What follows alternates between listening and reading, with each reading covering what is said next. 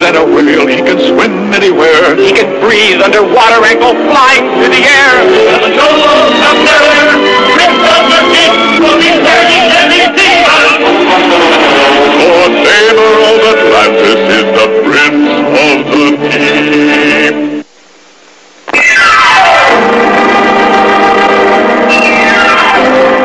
In the undersea realm of fabled Atlantis, the rightful monarch of the seven seas, the mighty Prince Namor, pursues his quest for Neptune's sacred trident.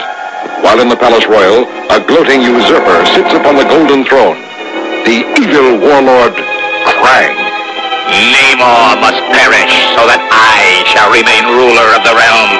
Then nothing shall stop me from waging war upon the surface world. While in another part of the regal palace, the lovely Lady Dorma awaits the return of her prince. Oh, Namor, my love, truly I fear for your life. Even now the evil Krang plots to destroy you without mercy. The unsuspecting Namor knows not that I follow his every move.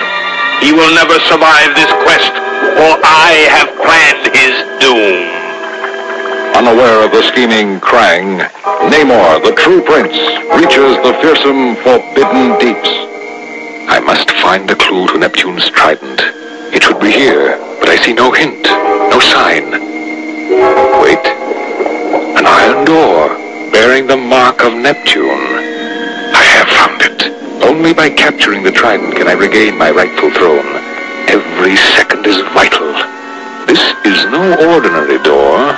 Only the true submariner could lift it. What grim jest, what hollow mockery is this? Nothing. There is naught but water below.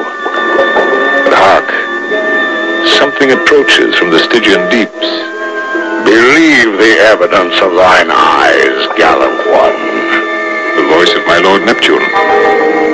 The clue you seek is before you, sparkling in the mouth of one of the humblest of my undersea subjects.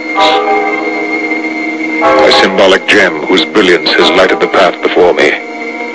I know now that I must seek the forbidden diamonds of doom. They lie at the farthest corner of my realm, and it is there that I must venture to face whatever perils await me. So spake Neptune. The diamonds of doom.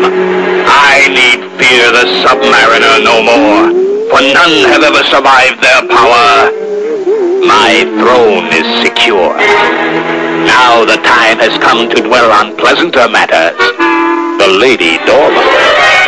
While her matchless beauty alone is a prize for any king, she is truly beloved by the people. And with her beside me on the throne, none would ever dare challenge my royal reign. Meanwhile, in another chamber. It was I who set Namor on this quest. And if my true prince dies, it is I who am his murderer. My lady, there is no need for you to weep. Say only that I may have your hand, and half of this realm shall be thine. You cannot give what is not rightly yours, my lord. Have a care, haughty one. I am still the king, and my royal patience is not without limit. Now speak, but choose your words most cautiously, lest they be your last. You dare call yourself king? You are the king of villainy, treachery, and deceit. The throne of Atlantis will never be yours whilst Namor lives, and live he shall if justice still be sacred. I'll hear no more. Now you shall pay for this monumental indignity. I offered you a monarch's throne, but you have chosen disaster. Whom the king cannot conquer, the king shall destroy. Such is the will of Krang. Namor, my love, I have failed you in the past, but I shall die like a queen, without complaint, without surrender. The vapors of gas were not deadly, but you have imprisoned me within a plastic cage. Yet it will avail you not, for I shall never consent to be your bride. That remains to be seen, my lady. Never is a long, long time. My resources are limitless. I merely touch my belt control once more, and you shall learn what it means to incur the wrath of your king. Farewell, my Lady Dorma. The platform is descending to the street level.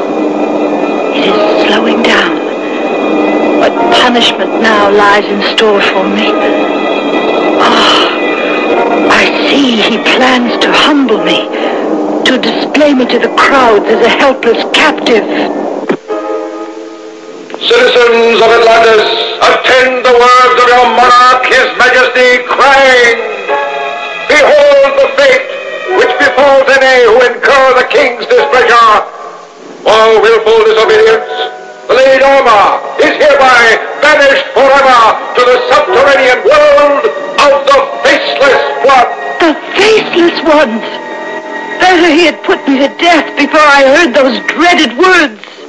Will Prince Namor learn of Lady Dorma's plight in time, or is she doomed to a fate worse than death?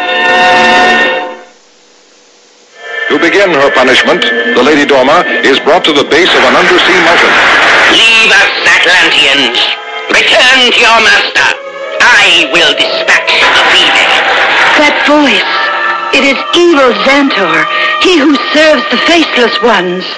Sooner or later, all who displease Krang must come before me. But you, my lady, are the fairest victim yet. Stay thy tongue, evil one. So, to remain a noble woman to the end, do you? Well, my lady, see what your pride avails you now, as I slowly lower the Dome of Doom. Now she belongs to the Faceless Ones. And with those fateful words, the dome plummets downward until... I've reached the final depths, and there they wait, the Faceless Ones. Meanwhile, at the farthest corner of his realm, Prince Namor, rightful monarch of the seven seas, nears his goal. Suddenly, just ahead, a dazzling brilliance illuminates the water, and the mighty submariner knows at last he has found the Diamonds of Doom. Their beauty is beyond belief. Surely nothing so lovely could... Oh, my senses reel. My limbs grow weak. It is the gems. I have learned the danger here. Too late. As the blinding gems sap the life force from Namor's body, still another menace appears. A new victim whose waning strength shall serve the demon of the diamonds. I have but one chance. As Namor, Lord of the Seven Seas, I command all that live within this realm, from the humblest fish to the lowest seaweed, to send me their strength. My word is still law. I feel the power returning to my limbs. Swear eternal servitude to me, trespasser, or perish. You speak not. Thus you have sealed your fate. By the rotting reefs of coral, how found you the strength to carry my sword? In truth, I am strength. I am Prince of the Blood, and I fight for my birthright. My jeweled hat. Without it, I too may fall victim to the diamonds. I have reached it in time. The battle is won. Nothing can save him now. Now, in the name of Neptune, I conclude this affair. There is no time to absorb additional strength, but if the ones I am summoning are near... You are naught but a fraud, and I shall vanquish you. No, stay back. Nothing can survive your touch. Once again, the accursed submariner is saved. Can nothing stop him so long as Namor lives? The crown can never truly be mine. Sire, the people are in revolt. He has banished Fair Dorma to the land of the Faceless Ones and sent our true Prince Namor to his doom. The fools! Did they think me unprepared for this? Laser beams! Stay back! While in another palace corridor... To the throne room! Sire, the rebel approaches! Charge right into my blasters! Traitor, we have you at last! Look out! He's turning that dial! An armored mobile defensive wall!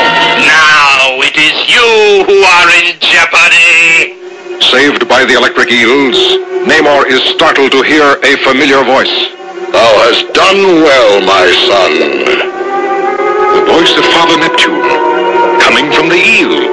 Now one last trial awaits thee, but thou must find the final testing place thyself. And as the voice of Neptune fades away, Namor receives a message from the eels. The Lady Dorma, the faceless ones. They are trying to tell me Lady Dorma is a prisoner of the Faceless Ones. Only I can save her, but to do so I must abandon the quest and forfeit my throne. Yet I cannot leave Dorma to the mercy of the Faceless Ones. So saying, the princely figure plunges into the depths, while fathoms below, the Lady Dorma recoils in horror as her captors surround her. They're coming closer. Nothing can save me now. Nothing save the hour of the valiant submariner. But if Dorma is saved, the quest is lost, and with it, the kingdom of Atlantis. They have her surrounded. My only hope is to attack with blinding speed. Namor, go ye back. Even though my life is forfeit, you must survive. Back in Atlantis, an angry Krang plots his revenge upon the helpless citizens. Men of Atlantis, hear the words of your monarch. You have dared to challenge my reign, and for that you shall be punished. Attention, robot tank driver. Clear your memory bank. Memory bank cleared and ready, Master. Proceed to center of Municipal Square. Upon reaching destination, perform programmed function G. Lock memory bank out. Minutes later, as the mechanized monster approaches the municipal square,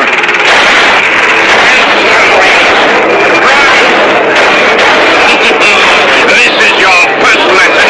The second one shall be permanent. but there is one who escapes. The bearded elder sets out to find the true ruler of Atlantis, who at that moment is being overwhelmed by the Faceless Ones. They're tearing at my plastic cage. It cannot last much longer. Have courage, my lady. The plastic cage is about to burst. Dorma! The exploding cage has hurled the devils from her, but it has injured my lady as well. She lies so still. I have found my prince at last. But what fateful event transpires? They are almost upon me. Advance then, evil ones! Then, without warning, one of the faceless creatures raises a webbed hand, and the others fall back as the awesome visage of Neptune appears. Namor, you have forsaken the quest. You have broken the covenant. I cannot dispute your words, my lord. I have failed thee. Not so, my son. Every attribute of a prince is thine. Courage, strength, loyalty. But most of all, a heart which can love, a soul which can sacrifice. With a wave of my arm, I banish the Faceless Ones. Stand forth, submariner, and claim yon trident. The throne of Atlantis is thine.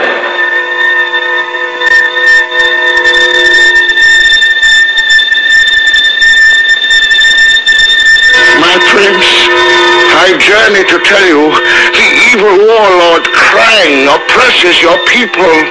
I must return to Atlantis at once. My subjects shall suffer no longer. I command that you carry the Imperial Trident. Go, your highness. I shall guard the scepter with my life.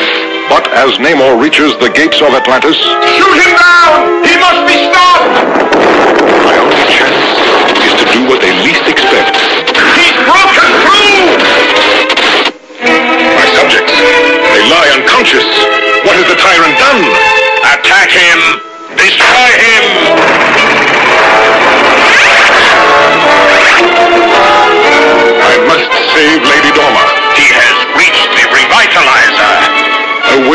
lady. You must live. You must. He can still be vanquished. One pull of this lever.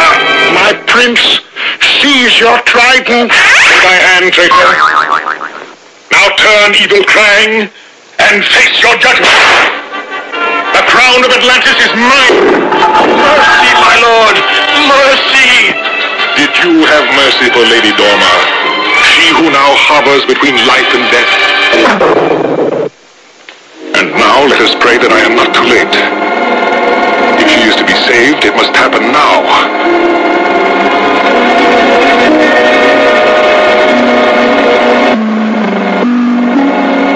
She stirs. Dorma lives. And amid great rejoicing, the rightful monarch of Atlantis, the Lord of the Seven Seas, Prince Namor I, is restored to his golden throne, while in a palace dungeon there is one who does not rejoice. You have risked your life in the service of your liege. Rise, citizen Vashti.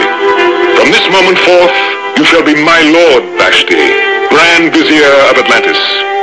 The prisoner Krang, sire. Even death is too honorable for such a tyrant as you. You are hereby exiled from Atlantis forever. But as the evil warlord roams the deep and endless undersea reaches, Someday I shall return. Someday. Stronger than a whale, he can swim anywhere. He can breathe underwater and go flying through the air.